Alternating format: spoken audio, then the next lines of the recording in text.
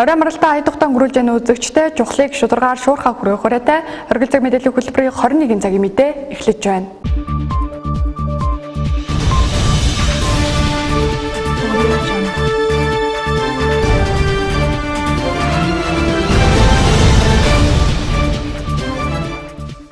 Эрдэнэ шинжилгээний технологийн паркын дэргэд бизнес хөгжлийн төв дээр бизнесийн тухай болон төрийн үйлчилгээний төвүүдийн үйл ажиллагаа, гарааны бизнесийн сургалт бүх мэдээллийг нэг дор олгохоор онцлогтой стартап центр нээлттэй байна. Энэхүү төв Орхон аймагт анхудаа баригдаж байгаагаараа онцлогтой. Уг төвд шинэ санаа гаргахаас гадна шууд үйлдвэрлэлд нэвтрүүлж бүтээгдэхүүн үйлдвэрлэх боломжтой юм. Өнөөдөр Орхон аймагт анхны стартап центр нээлттэй шинээр бизнес болон үйлдвэрлэл эрхлэх гэж байгаа эргэн аж ахуйн нэгж байгууллагуудыг хүлээж авахд бэлэн боллоо. Уг төв нь хурлын танхим, дундын офис, нээлттэй 2 танхимтайгаар өндөр хурдны интернет, Wi-Fi орчин бүрдүүлэн үйл ажиллагаагаа явуулахад бэлэн болж байгаа юм.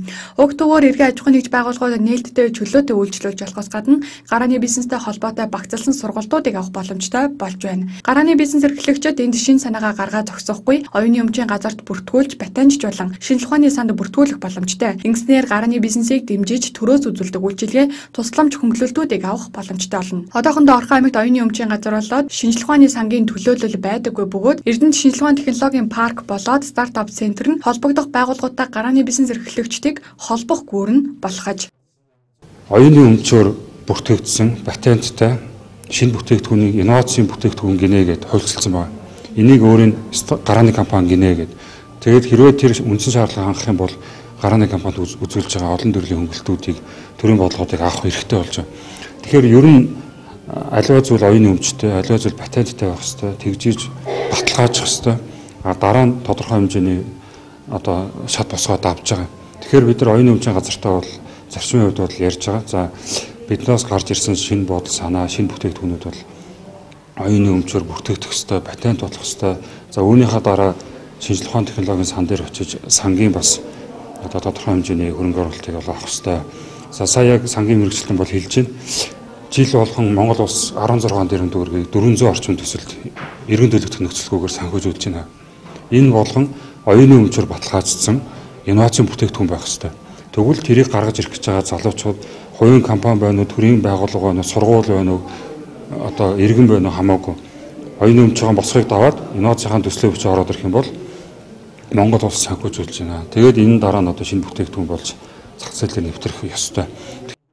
Улаанбаатар хотод 7 Дархан аймагт нэг ийм төв байдаг бөгөөд ихэвчлэн офисын чиглэлээр ажилладаг бол Орхон аймгийн стартап центр нь офисоос гадна хагас үйлдвэрлэлд эрхлэх боломжтойгоор давуу талтай. Тодорхойлбол уг центрийн зойрын давхарт 300-аас 400 м квадрат талбайтай Эрдэнэт бизнес инкубатор төв ажиллаж байгаа бөгөөд шинэ гарааны бизнесийн санаа гарсан тохиолдолд шууд үйлдвэрлэлд шилжүүлэх боломжийг олгож байгаа. Ингэхдээ 2 жилийн гэрээ байгуулан үйлдвэрийн байраар хангаж урсгал зардлаас чөлөөлөн гарсан бүтээгдэхүүнүүдээ ямар нэгэн түрээсгүйгээр худалдан борлуулах боломжийг олгож байгаа юм. Баян өндөр сумын хөрөнгө оруулалтаар одоогоос 3 жилийн өмнө 700 м квадрат талбай өгөхий. За ийм төвийг бол энэ байрыг бол хөдөлж авсан байдаг. За харамсалтай энэ байр нь 3 жилийн хугацаанд бол тодорхой нэг зорилттой үйл ажиллагаа явагдаагүй. За энд бол бизнес эрхлэгчдийн үйлдвэрлэсэн бүтээгдэхүүнийг худалдан борлуулах цэгийн байдлаар ашиглаж байна. Энэ төвийн байршлал бол өөрөө худалдан борлуулах цэг буюу худалдан авахчдын төрөл зэрэг боломж муутай ирдэггүй. Энэ учраас үйл ажиллагаа жоохон зогсон байсан. За ингээд бол аймгийн удирдлагууд бол ямар шийдвэр гаргасан гэхээр энэ талбайг ашиглаж бид нар бизнес хөгжлийн төвийг нээе. Энэ бизнес хөгжлийн төв нь шинжлэх ухааны технологийн паркийнхаа бүрэлдэхүүнд бүтцсэн багтаалын хүндрэлтэй юмаа гэдгээр бол байгуулсан юм аа. За энэ хөгжлийн төв нь анхлан бизнесийнхээ санааг дөнгөж олж явж байгаа тэр бүх иргэд энэ төвд хандах боломжтой. За тэдгээр хандсан иргэдэд нь тэр бизнесээ хөгжүүлэх, бизнес санаагаа цааш хөгжүүлэхэд нь зориулагдсан төрөл бүрийн сургалтуудыг бол энэ зохион байгуулна. За мөн сургалтын явцад тодорхой өөрсдийнхөө үр дүн санаагаа бодит биелэлээ болох боломж бүрдсэн хүмүүстэй бол энэ бизнес хөгжлийн төв нь гэрээ байх болно. За тэр нь болохоор боожигчийн гэрээ байгуулна. Тэр боожигч маань яг хөөр энэ бизнес хөгжлийн төв дээр үн төлбөргүй талбай ашиглаж өөрсдийнхөө бизнесээ тодорхой түвшинд хүртэл энд хамрагдах боломжтой болж байна. Одоогийн байдлаар энд 7-8 төслийг байжуулж ажиллах нөхцөл боломжоор хангаж байна. Ихэвчлэн оёдол, сүлжмэл, гутлын чиглэлийн үйл ажиллагаа явуулж байна. Цаашдаа уг төвд багтахгүй болон илүү өргөн цар хүрээтэй үйлдвэрлэл эрхлэх тохиолдолд Эрдэнэ шинжилгээ технологийн паркийн үйлдвэрт үйл ажиллагаагаа явуулах боломжтой юм. Шинжилгээ технологийн парк нь гагнуурын электродын үйлдвэр, дөрвөн улирлын хүлэмж, хүнд металлын сорилын лаборатори, бизнес хөгжлийн төв гэсэн дөрвөн үндсэн чиглэлтэйгээр үйл ажиллагаагаа явуулж байна. Иргэдийн интернет нэвтрүүлэгт ирсэн иргэдийн гомдлын дагуу дараах мэдээллийг бэлтгэлээ. За мал амьтны эмнэлэг нь орон сууцны ойролцоо үйл ажиллагаа Орхон аймагт явуулах нь их байна. За үүнтэй холбоотойгоор тухайн мал эмнэлгээр үйлчлүүлэх гэж ирсэн амьтад хүүхдийн тоглоомын талбай дээр салхилуулах зэрэг тохиолдлоор нийтийн эзэмшлийн зам талбайг эзлэж байгаа дэргэд бухимдалтай гам. Тиймээс манай телевизэд хандсны дагуу энэхүү мэдээллийг бэлтгэлээ. Бүр за иргэдийн нэвтрүүлэгт иргэдээс ирсэн санал хүсэлтийн дагуу энэхүү мэдээллийг бэлтгэж байна. За яг одоо бид одоо 3 дугаар микрийн дээгийтэйгийн 2 дугаар байрны гадаа байгаа юм а. За иргэдээс одоо ямар хүсэлт ирсэн бэ гэх юм бол за яг энэ 3 дугаар микрийн 2 дугаар дээгийтэйгийн хажууд бол мал амьтны эмнэлэг бол байрладаг. За энэтэй холбоотойгоор тухайн эмнэлгээр үйлчлүүлэх гэж ирсэн мал амьтад бол одоо хүүхдийн тоглоомын талбай дээгүүр нэгсэндээ салхилуулдаг. За үүнтэй холбоотой орчны бохирдол үүсгдэг гэсэн гомдлыг тавьсны дагуу энэхүү мэдээллийг бэлтгэж байна. За тэгэхээр та бүхэн яг харж байгаа бол энд бол одоо 2 дугаар байр, энд бол 3 дугаар байр байгаа. За бидний ард бол одоо тухайн байрны хүүхдийн тоглоомын талбай байна. За цаашаа ингээд яваад харах юм бол за яг тухайн байрны орц бол байгаа. Орцны яг уртлын хэсгээс бол нийтдээ нэг 10 орчим метрийн зайтай тухайн эмнэлэг бол байж гэн. За эмнэлгийн эмнэлэг бол өөрөө яг хүүхдийн тоглоомын талбайгаас нэг 10 хүрэхгүй метрийн зайд бол байгаа юм. Мэдээж одоо тухайн эмнэлгээр үйлчлүүлж байгаа иргэд одоо нийт олон одоо очир дараа ихтэй байгаа нөхцөлд бол тухайн нохоог бол энэ хүүхдийн талбай дээр салхилуулдаг. За энэ нь мэдээж бага насны хүүхдүүд тоглож байгаа нөхцөлд за тухайн хүүхдүүд рүү дайрах за гэх мэтчлэн эрсдэлтэй нөхцөл бол үүсдэгэ гэж үзээд байгаа нь. Мал эмнэлгийн тухай хууль за стандартад заасны дагуу орон сууцны байранд бол мал эмнэлгийн одоо үйл ажиллагаа явуулахыг бол хоригддог. За тухайн эмнэлэг маань өөрөө аюулгүй байдлаа хангах ёстой, дээрээс нь хүлээлгийн танхимтай байх зэрэг олон нөхцөл шаардлагуудыг бол тавьдаг. За тэгвэл яг энэ асуудал дээр тухайн эмнэлэг өөрөө бас ямар байр суртайгаа талаарх яг хүргэе. За ер нь бол манайх ирсэн нохоонуудаа ер нь нэг хайхтараа гаргаж маргаад ив яагаад байхгүй. Нэг эзнийхэн зөвшөөрлөөр одоо гаргаж салхилуулдаг. Ер нь эхлээд хүлээж авахтаа нохоогоо тий өдөрт хэдэн удаа гаргадаг вэ? Яадаг вэ гэж эзнээсээ бүгднийг нь бол асуудаг. Тэгээд нэг юм хүүхдийн тоглоомын талбайгаар нэг хайхтар нохоогоо гаргаж салхилуулдаг манайх. Дотроо өөрснөө нөгөө тортой, доор нь твсгэртэй бүх юм аваад угаагаад ингэждэг. Шаардлагатай гэх юм бол одоо энэ шатаараа буугаад доошоогоо буугаад цаашаага гараад ерөнхийдөө ингээд манайх нохонуудаа бол шаардлагатай тохиолдолд ерөнхийдөө гаргадаг байхгүй. Тэгээд ер нь ирж байгаа хүмүүс ихэвчлэн тэр цааш шатаар ер нь сквад интлийн ингээд айгүй ирдэг. Тэгээд ирж байгаа хүмүүстэй бид нар ерөнхийдөө юу гэж хэлдэг вэ гэвэл гадуур явахдаа нохоогоо одоо хошуувчтай хөтөлгөөтэй тэгээд аль болох ингээд мэдээж гадуур нохооч гарч байгаа учраас бааш шээж байгаа тийм тохиолдолд заавал одоо ингээ халаасандаа уут авч явж байгаа гэж ерөнхийдөө их зөвлөдөг. Тэгээд ер нь бол болж ивэл хүүхдийн тоглоомын талбайгаар нохоогоо бити ингээд явуулаач гэж ерөнхийдөө орж ирж байгаа бүх үйлчлүүлэгчтэй ерөнхийдөө хилээ захад гаргадаг. Одоо нэг очир дараа үүссэн тохиолдолд эхний нохоо мэдээж одоо эмнэлэг дотроо дараагийн нохоо нь хаана байх ёстой, зориултын нэг хүлээлгийн танхим гэх юм уу те тиймэрхүү зүйл ер нь байгаа юу? Ерөнхийдөө манад бол байгаа үүдний өрөө ингээд одоо ер нь хүлээлгийн өрөө гэж байгаа, үзэлгүй өрөө гэж байгаа. Шаардлагатай бол цааталт ингээд том өрөө ингээд нохоонуудаа хүлээгээд авдаг тийм өрөөнүүд байдаг. Тэгээ ер нь аль болох бид нар нохоогоо гачаа гаргахгүй ингээд очирлоод ингээд хоёр эмчтэй манай энэ Эрдэнэтийн салбар маань тийм болохоор ер нь бол аль болох боломжоор ингээд жилдэг. Тэг нэг хайхтар нэг хүүхдийн тоглоомын талбай дээр ингээд нэг иргэдтэй нэг ачаал өгөхгүйгээр л ер нь хичээдэг л дээ. Тийм. За баярлалаа. Үргэлжлүүлээд хоцоо холбогдох халтны үний яриаг хүргэе. Жижиг амтны мал эмнэлэг маань Улаанбаатар хотод яг төв юу байдаг. За энд бол одоо бас манайд бас Эрдэнэт хотод чинь нохоо морны нөхөрчгүй мэдсэлийн аргаар хязгаарлах гэсэн төсөл хэрэгжсэн шүү дээ. За энэ дээр ирж ажилласан яг манай Эрдэнэт хотын онгон одоо суугуулаад залуучууд маань 2-3 залуучууд тэнд бас тэр мал эмнэлгийн салбарыг авч явж байгаа. Бас нилээдгүй тийм бүгдүүдтэй ажиллаж байгаа л гэж миний хувьд бол дүнд. Тэгээ ер нь бол цаашд бас энэ залуучуудаа дэмжих энэ жижиг амтны мал эмнэлэг гэдэг нь бол яг томоохон хотын хувьд бол нийгмийн захиалга болж л одоо гарч ирж байгаа.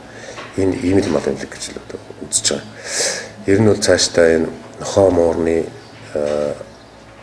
халдвар төвчнөөс урьдчилан сэргийлнэ гэдэг маань зоонозын буюу одоо нийгмийн халдвар төвчнөөс урьдчилан сэргийлэх энэ тал дээр нэлээд одоо бас ахиц дэвшил гаргаж ирэх ийм л асуудал гэж байна. Нөхөн үржихийг саатуулна гэдэг маань одоо үндсэндээ бид нэр тэр нэг буудаж ялдаг зэрлэг аргасаа одоо 21-р зуунд татгалзах систем аа.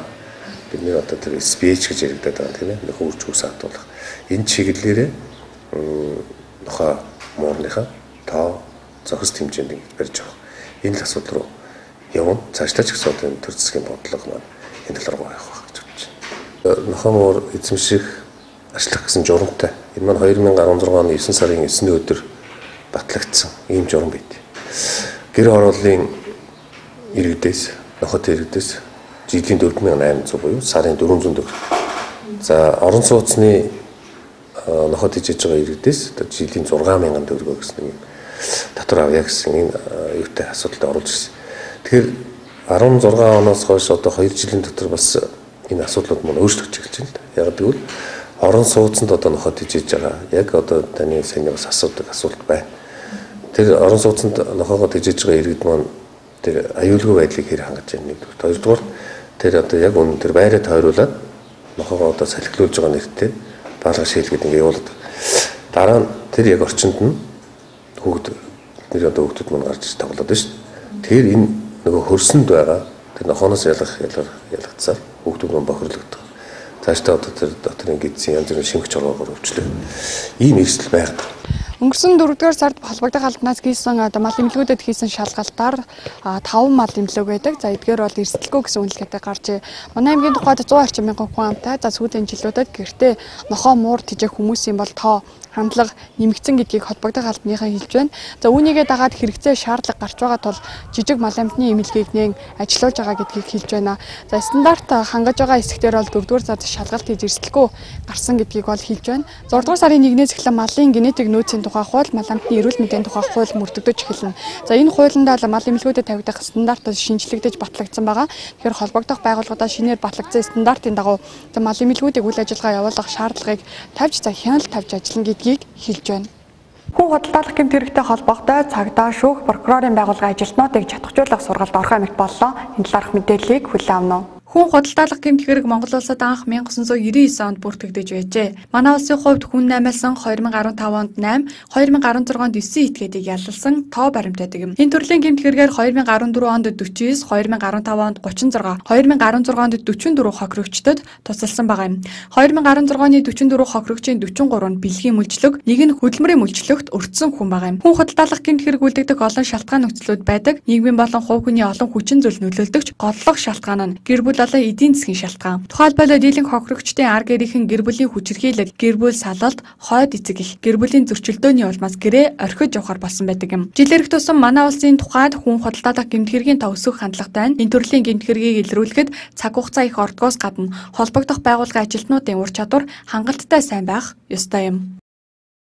За ер нь бол хүн худалдаалах гэмт хэрэг маань өөрөө зохион байгуулалтаар үйлдэгдэг гэмт хэрэг учраас илрүүлэлтийн ажил бол ерөөсөө шууд цагдаагийн байгууллагын ажилтай шууд уялдаа холбоотой байдаг. Тэгэхээр манайха 2017 оноос хойш хүн худалдаалах гэмт хэрэгтэй тэмцэх тасаг байгууллагатад энэ гэмт хэрэгтэй тэмцэх чиглэлээр ажиллаж байгаа. Тэгэхээр ер нь бол энэ төрлийн гэмт хэрэг нөгөө олон улсын хэмжээнд ашиг орлогоороо 3 дугаарт явж байгаа. Нийт тэргуунд нөгөө ашиг олох зорилготой этгээдүүдийн сонирхлыг татсан гэмт хэрэг учраас байнгын өсөх хандлагатай ингэж явагдаж идэг. Тэгэхээр манайх Монгол улсынхаа гадаад болон дотоод нөхцөл байдлыг цагдаагийн байгууллага өөрийн хяналтандаа авч чадсанаар албаагчд энэ хэрэгээ шалгах чадвартай болсноор энэ хэрэгээ өрн таслан зогсоох өрчлөн сэргийлэх арга хэмжээг нь явуулах юм боломжтой болно гэж үзэж байна. Хүн худалдаалах гэмт хэрэгт өрцөн хохирогчдод олон төрлийн хохирол учирдаг. Эдийн засаг, эрүүл мэнд, цаг хугацаа гэх мэт. Үүнээс хамгийн ноцтой нэр төрөө алдах юм. Ар гэрийнхэн найз нөхд нь хэдийгээр өрөвддөгч яг юу хийдэг гэсэн талаарх асуулт шууд биш ямар нэгэн аргаар бодит байдлыг яриулах гэсэн оролдлогууд нь хохирогчд хүн дээр тусдаг гэдгийг холбогдох албаны хүмүүс хэлж байна. Мөн хохирогчдын 80 гаруй хувь нь сэтгэл санааны хямралд ордог учраас энэ төрлийн хэрэгдээр ажилладаг цагдаа шүүх прокурорын байгууллагын сэтгэл зүйчийн үргийг гүйцэтгэх хэрэгцээ шаардлагач гардаг юм. Тиймээс эдгээр байгууллагын ажилтнуудыг чадахжуулах бүсийн сургалт Орхон аймагт болж байна. хүн худалдаалах гэмт хэрэгтэй дэлхийд дахинд ерөн сүүлийн олон 10 жил ихсээд байна. Тэгээд энэ манай санхүүжүүлэгч Америкийн нэгдсэн улсын засгийн газар бол одоо жишээл Харт аймгийн зохион байгуулалтын гэмт хэргийн талаар илүү анхаарлаа хандуулж байгаа. Тийм ч учраас Америкийн нэгдсэн улсаас одоо улсуудад энэ чиглэлээр ингээ ажиллаач гэсэн тиймэрхүү төслүүдийг санал болгодог. Тэрний үндсэн дээр манай байгууллага Азийн сан энэ төслийг одоо хэрэгжүүлээ явж байгаа тийм. Бидээс нөгөө манай Монгол улсын хууль зүйн зэргийн яам тэгээ хууль сахилгын их сургууль манайг хамтран хэрэгжүүлэх гэж байгаа. Тэгэхээр тэр Америкийн нэгдсэн улсаас энэ одоо гэмт хэрэг илүү ихсээд байна. Энтэй тэмцэхэд бүх улсаараа одоо хүчин хандах шаардлагатай гэсэн үндсэн дээрээс одоо энэ сэдвийг сонгож авсан гэх юм уу да тийм.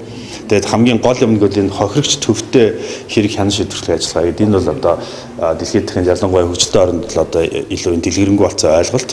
Гэхдээ Монгол улсад бид энэ ойлголтыг илүү бүх хууль ёсны байгууллагуудаа хүргэх зорилгоор энэ төслийг хэрэгжүүлж байгаа. Сургалтанд орхон Сэлэнг, Булхан, Хөвсгөл аймгийн цагдаагийн газар прокурор, шүүхийн байгууллагын ажилтан, албан хаагчид оролцсон бөгөөд бодит жишээн дээр ажиллан практик мэдлэгийг олж авлаа. Одоогоос 3 сарын өмнө манай телевизийн оргил цаг мэдээллийн хөтөлбөр нэгэн сайн үлсийн аянд үзэг чалан та бүхнийг уриалж байсан. Тэгвэл 3 сарын дараа энэхүү сайн үлсийн аяны үр дүнд нэгэн өрх орон гэрте болсон байна. Энэ талаарх мэдээллийг хүлээн авна. 3 дугаар сарын 29-ний өдөр Дэнжагийн иргэн зоригтын эрт цахилгааны доголдлын улмаас гал гарч түүний гэр болон гэрт байсан хөгжлийн бэрхшээлтэй дүүн харамсалтайгаар амнасаа алдсан. Тэдний гэр шатсан учраас их нэртэйгээ өөртөө ажил дээр амьдарч байсан. Гэр бүлийн хоёр хоёулаа Орхон аймгийн цагаан шувууд суудсан өмчлөгчдийн холбоонд ажилладаг байсан бол өнөөдөр тус холбооны нэг өрөөнд амьдарч байсан юм.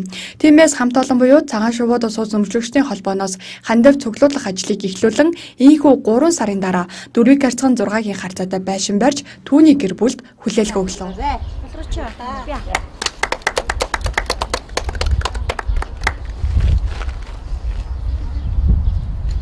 5 сарын 12-нд яг одоо энэ байшингийн суурийг бид нар одоо ирж судгаж энэ байшингийн одоо ажил эхэлсэн үндсэндээ. Тэгээд нийт манай салбар зөвлөлд харьяалагддаг сууц өмсгчдийн холбоод бүрэн хамрагдсан. Одоо чадах ятгаараа манай захирлууд байцаагч нар дайндуу тусламж дэмжлэгээ өгсөн. Дээрээс нь цагаан шууд сууц өмсгчтэй холбооны одоо сууц өмчлөгч иргэд бас одоо аянд нэгдэж өгсөн. Хамт цагаан шууд сууц өмсгчтэй холбоонд одоо байрладаг аж ахуй нэгжүүд одоо ялангуяа Эрдэнэ төлөвлөрийн одоо барилгын орон сууцны одоо хэсэг бидэнд маш одоо их тусламж дэмжлэг үзүүлсэн. Тэгээ бид нийтдээ 4 сая гаруй төгрөг одоо цуглараад тэгээ тэр энэ ажлыг одоо амжуулаад ингээд сарын дотор одоо бид нар энэ хоёр ажилтнаа одоо орон байртай болгож байна. Эндээ бол одоо маш их баяртай байна. За надад бол их хүнд байсан гэр орох оронгүй даашаа газар хатуу дээшээ тэнгэр хологчээр хүндсэн манай харин сөөхний хамт олон мөн 2.10-ын оршин суугчдын дэм дэмжлэг би өргөө сайхан байшинтай усандаа маш их баярлж байна. Энэ усуудынхаа энэ этгэлийг бол алдахгүй явна гэдгийг амлаж байна. Уг хандивын аянд сууц өмчлөгчдийн холбоотын орхон салбарын харьяаны 22 сууц өмчлөгчдийн холбоо оролцож тодорхой хэмжээний мөнгөн дэмжлэг үзүүлэхээс гадна барилгын ажлыг өөрсдөө бие даан хийж тусгасан байна. Мөн цагаан шувууд сууц өмчлөгчдийн холбооны харьяа байрны орчин суугчид хандивын аянд нэгдэж нийтдээ 4.5 сая төгрөгийг цуглуулж чаджээ. Мөн зоригтын гэр бүлд Эрдэнэ төлөвлөрийн хувьчлагдаг орон сууцны хэсгээс зарим тавилгуудыг өгч тогтжуулсан байна. Ийхүү сууц өмчлөгчдийн холбооноос өрнүүлсэн сайн үлсийн аяны хүрээнд нэгэн гэр бүл орох болж байна. Оргил цаг мэдээллийн хөтөлбөр чөлөөт микрофоноор үргэлжилж байна. Оргил цаг мэдээллийн хөтөлбөр чөлөөт микрофоноор үргэлжлэн хурж байна. За 27-ны цаг гэрч бүтээн байгуулалтын ажлууд эд хийгдэж байна. За ялангуяа нөхөсний ажлууд бол 3 чиглэлд 100 орчим сая төгрөгөөр Орхон аймагт хийгдэж байгаа. За тэгвэл үүнтэй холбоотой гомдол мэдээлэлүүд манай телевизэд цөөнгүү ирж байна. За яг энэ ажил жолооч нар хэр сэтгэл хангалуун байна. Хийж байгаа ажил хэр үр дүнтэй байгааг тодруулахаар бид жолооч нарын дунд чөлөөт микрофоноо аялуулж байна. Нэг хийсэн маань нөхөөл тэгэл дахин нөгөөс нь томрол цаанаас муутал байгаа шүү дээ. Энд баахан өксөв болол хийгээл дараа нөгөөдний хуудахгүй бороо усанд нөхсөв дахиад гараад ирц. Одоо би зээлдээд манай зээлийн зам бол одоо нуур идэл байгаа юм шүү дээ. Байнга ус тогтол нөгөөдгийг байсаг л янзлахын нэг ус тогтол нөгөөд нь дахиад нөх гарцсан л байж байгаа юм шүү дээ. Тэгээд тэр чи одоо хатуултай байдаг юм нөгөө усны хайл майл байхгүй. Тэрэндээ болон дуурлах шүү дээ. Одоо энэ хойдлын замууд ч одоо усныг мэлийгэл зээл мэлийн зам шүү. Тэгэл тэрэндээ нэг зам нь хэвдрэл тийм л маягтай л шүү дээ. Чанар байхгүй. Замнуудыг ер нь чанар муутай л хийгдээд байгаа шүү дээ. яг жишээ нь байршлын үед хаана хийж байгаа зам? Ер нь дотор зам ч гэсэн засвар их муул хийгдээд байгаа шиг байна. Одоо тийм байгаа. Одоо тэгээд тэр цаагаар бүр эцсээсээ яг зүүн талдаа уйрын далан байхгүй нөгөө баг зам доогоороо шахав баг урсгар болчиход шүү дээ. Одоо жоохон нэг том тэргээ бол одоо зам нь урахаар баг тийм бэлэн болцсон лээ. Урд жилүүд дандаа намар хүүтний үед л хийж байгаа шүү дээ. Тэгэл тэр нөхөдөл эргээл хавар болохоор цаасны хавуулсанд нөгөө тэр эвдрэл тийм л маягтай л байгаа шүү дээ. Одоо зүүн бол одоо ингээл хийгсгээд намар болно тийм л. Одоо ичээр сая энэ зээлийн зам ч гэсэн бас их засвар их саяхан л хийгээд байсан. Дахиад одоо тэр засвар нь дахиад цомрол хөнж штэ. Хэд хоногийн дотор? Одоо тийш бараг 7 хоног үйл ахаал нөгөө хийсэн засвар нь ахаал цомрцсон л байж л штэ. Тэгвэл бас муул хийгдээд байгаа юм шиг. Өөр ч одоо үгүй юуны уртлын замаа саяхан тавьсан байлээ тэгээ хэр тавьсан байгаа мэдэхгүй л. Сар болохгүй ердөөсөө сайн л сар болж шүү. Сар болол ивчих шүү. Одоо сайн хийж байгаа. Тэгэл бороо орол бол одоо тэр аюулгүй тойргоор баруун гарч иргээ зах руу иргэдэг зам шүү. Тэр бол байнга ивчих шүү. Тэр нь чанаргүй байх юм шүү. Нөхөөл тавьдаг.